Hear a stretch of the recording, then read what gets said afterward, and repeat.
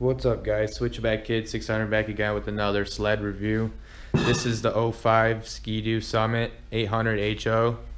I got this sled about 4 years ago. But today we're going to talk about some of the aftermarket parts I thrown on the sled and some of the stock parts that got replaced by the aftermarket parts. Alright, so before I start naming off any sort of parts on this sled, I'm just going to do a complete walk around so you guys can see the whole sled and see how she looks.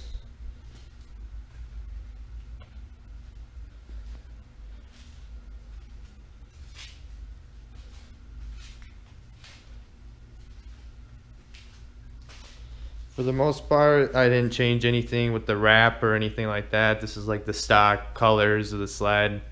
I actually like the color of this particular model. This is the '05 Summit.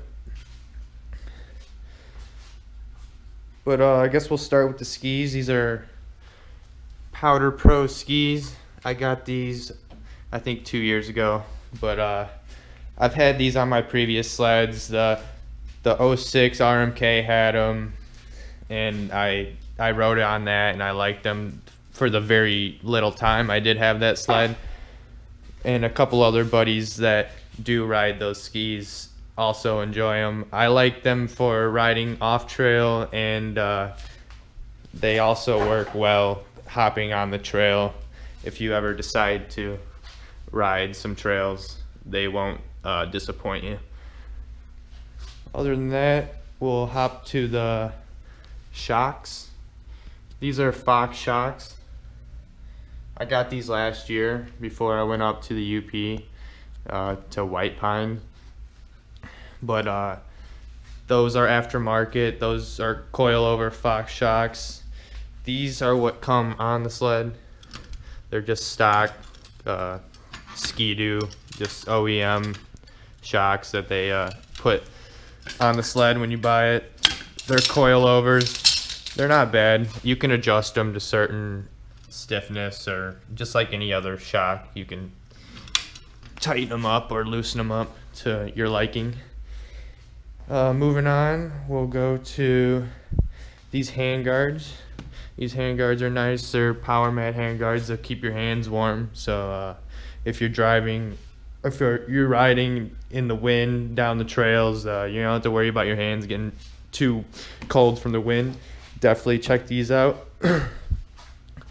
These are the more wider ones. There's variations of sizes for those, so just go on powermad.com and check that out for yourself. Next, we'll go to the Camoplast 2-inch paddle track. These sleds actually come with a 2-inch paddle track stock, the '05 Summits. But when I bought this sled, it had I think it had like 1.25 inches. But I do a lot of off trailing and trail. I do 50-50, so I decided to go with a 2-inch lug. Camoplast 2-inch paddle track. Very good choice. I got it for 150 bucks on eBay, which was a very good deal for what it is. These tracks are expensive, and there's no lugs missing at all on this baby. So we're gonna keep on ripping that. Next, we'll move on to my my brake light, my tail light. So originally, I had this little situation going on. So I had this, and it was wired all the way like up under there down to like under my seat, connected, and this looked cool. It was LED brake light, but unfortunately it was a bad design on my part. The wires, you can see that broken wire right there. I need to just take it all out, but yeah, it snapped in the back. But it was a poor design by me, so that's okay. It worked for a year, but I switched it out with this old Arctic tail light. Up in the UP, I had a guy help me out, and we actually drilled a hole in the back of the seat and connected it to the OEM plug. And yeah, that works great. I don't care about no LED stuff, it don't bother me. Next, this ain't too crazy, but these are headlight covers. These are yellow headlight covers. They kind of make your sled look a little cool. One of mine fell off, so mine's like winking at you. I decided to leave this on, so she looks alright. I like it. I dig it. I try to keep the tunnel polished as much as I can. It's kind of shiny, not too much. But this is a 144-inch extended track. Like I said previously, if I didn't say that previously, this is a custom bumper that I got from Rogue Customs. I think that's his name. If not, I'll put it up on the screen, the actual name. But these are sick bumpers. He customized them and cut them all out, machine them out for you, cut whatever design in you want, and paint it whatever color you want. So it's sick and it works well. I've towed a couple people home with that bumper. A lot of support. I've rolled the sled a couple times with this. This is the stock one that would come on the sled originally. So that'd be there, and then like this is the OEM tail light. So you got this, and it's kind of like a rack, right? So you put that rack there, sort of deal. And that's kind of how your OEM 05 Ski-Doo Summit 800 would look like, with the back luggage rack type deal. But yeah, moving on. We'll open the sled up and we'll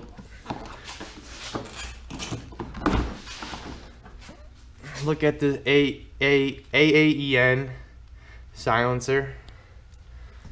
You guys know that there's an OEM like big suitcase silencer originally that would be here. It's a big fat thing. I don't have it on me. It's at the shop right now. But this cut a lot of pounds because that suitcase stock OEM silencer is huge, and this sounds a lot better. If you watch any of my I got a previous video up on YouTube. If you guys want to go check that out, I'll leave a link in the description, or a link right up at the top of the screen. You guys could go click on that. It's a little sound clip. Moving on to the fatty head pipe. This is a BMP Bikeman Performance head pipe. So I got that combined with my AEN silencer. Together it's pretty sick sounding. I enjoy it. And there is the stock Y pipe. I want to get a BMP Y pipe along to go with it. But overall, this fatty BMP head pipe it's pretty loud. Like you get up into higher speeds and get on the throttle, it screams, dude. So it's sick. Yeah, I got that for I think it was like $120. It was cheap, which was another good deal. Get on Facebook, guys, and check out get on your Rev Nation page, man, and check out some parts and deals. And there's a few people that will give you good deals on that Rev Nation Facebook page, so go check out that. They'll give you updates and reviews and pictures of everybody's Ski-Doo and their setup. So there's that. And I'm gonna start her up for you guys. I'm just gonna drag it outside in a second.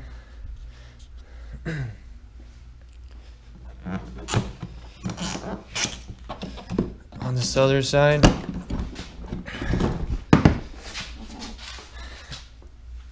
everything's stock, stock secondary, primary, and everything's stock. I run a high performance Ski-Doo belt because I'm running a Dynamo Joe clutch kit in this sled. So it's geared out.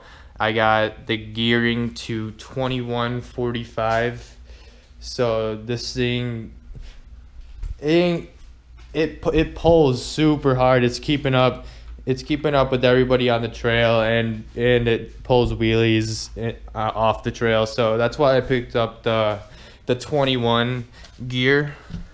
So originally the gearing is 1945, but that's geared for like the mountains. So this is a Ski-Doo Summit, and that's how they were producing them back in the day, was just gearing them out to 19, and the other gear was 45, which is pretty low. So if I left that in here with my clutch kit, I would probably be pulling hella wheelies all day.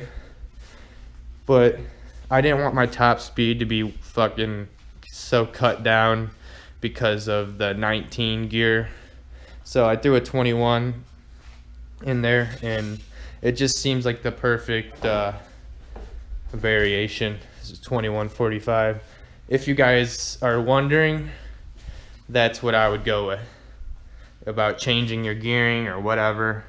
Yeah, check out 21, and then just leave your 45 stock gear in there and buy a, I think it's a top gear, it's a 21. But yeah,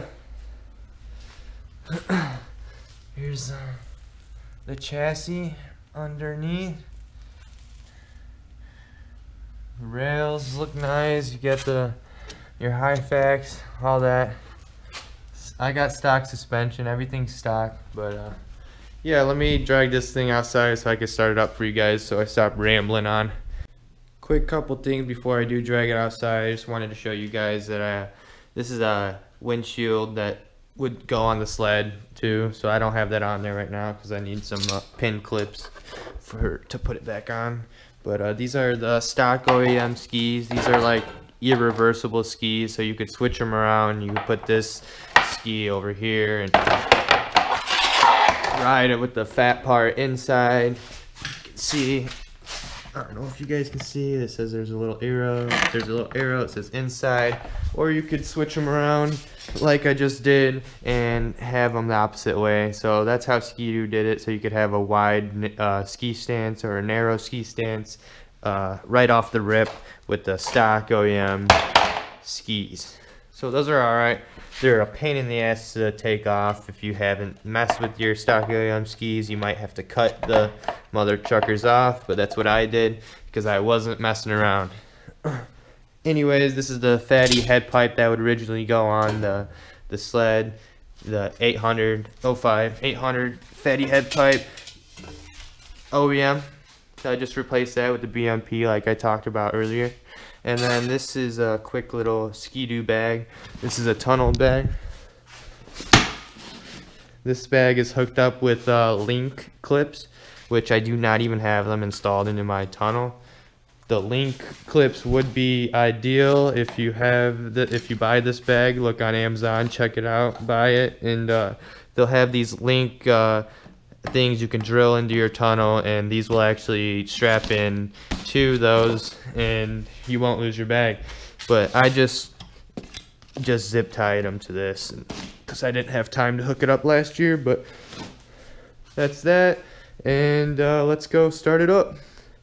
Alright guys, so I'm about to start this thing up, but first I wanted to show you guys this little switch right here. If you guys didn't know what this switch was, it's a little hose leading from your cylinder to your carbs. These are for heated carbs.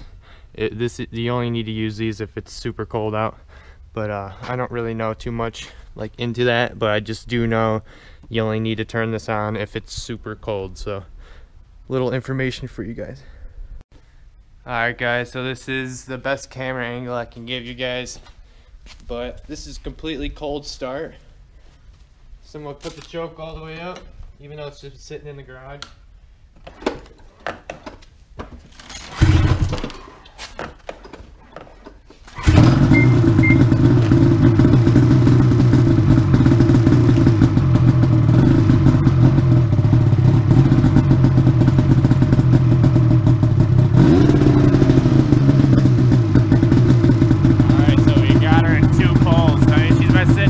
garage, so it's just kind of warm in general, but I haven't started her in about 3 weeks to a month.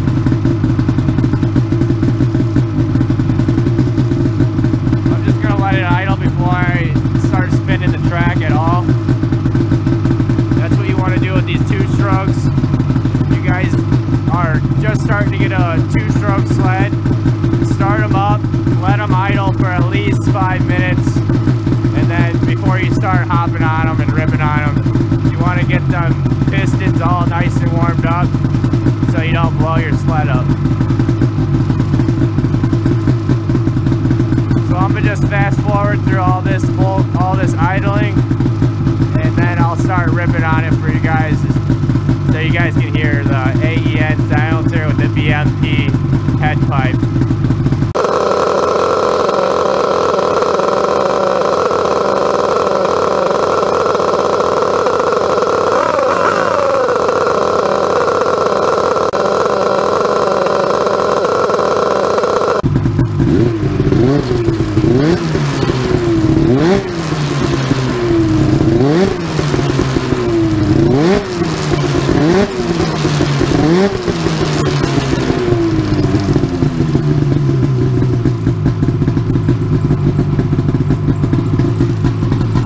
So that's it. I'm not gonna go too crazy with it.